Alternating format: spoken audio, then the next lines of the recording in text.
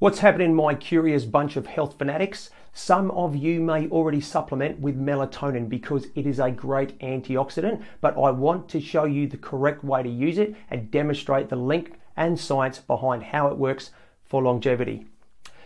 Mitochondria are machinery found in cells that provide energy for the cells. That energy is known as adenosine triphosphate, or ATP. The more mitochondria you have in your cells, the better, and the more ATP inside your mitochondria, the better. Mitochondrial decline is related to most, if not all, age-related diseases, including obesity. So keeping those little battery packs working in their optimal state is extremely important. If cells cannot find the energy to work, then they cannot repair tissue damage, or manufacture proteins, or rejuvenate tissues, etc., etc. Melatonin holds a unique power to fight mitochondrial dysfunction. Scientists found that a cause of mitochondrial dysfunction is a hole that appears on the inner membrane of the mitochondria, which decreases their capacity to generate energy.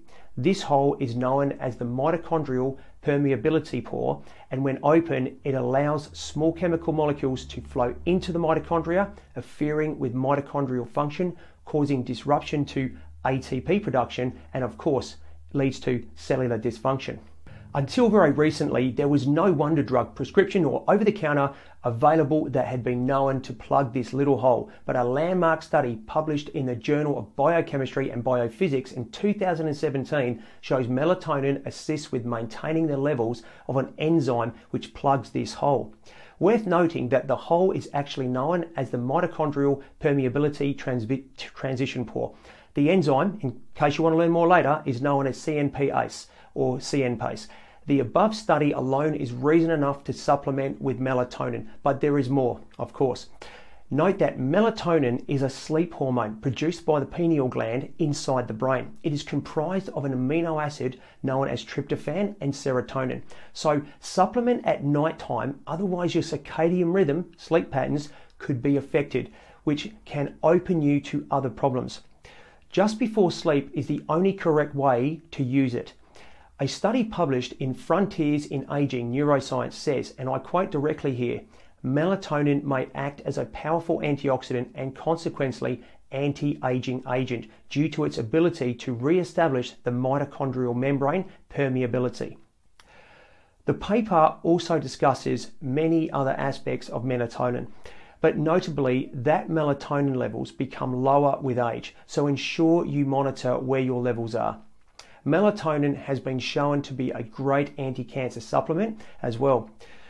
I'll cover just a few facets of this field. Females that had metastatic breast cancer and had stopped responding to various therapies showed an improved response to chemotherapy when given 20 milligrams of melatonin in the evenings.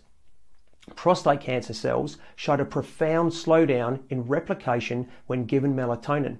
Note that this was only in the lab, though promising results nonetheless. It was also shown that across all types of cancer, that large dose melatonin supplementation of around 10 to 40 milligrams per day reduced the risk of death by a mammoth 34% with no serious side effects.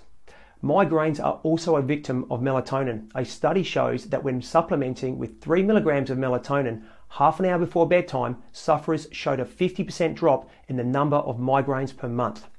Not bad considering most expensive migraine drugs from the pharmacy cannot perform as well as this naturally occurring hormone. There is much more I could say about melatonin, but this is simply a brief overview for your anti-aging toolkit. So remember, if you love health science and research, support us on Patreon as all funds go to furthering our knowledge in how to prevent the treatable disease of human aging. Please hit that subscribe button, fist bump the thumbs up button, or face the consequences of your actions. Visit me at www.scienceofaging.life. And as always, stay young and stay vibrant.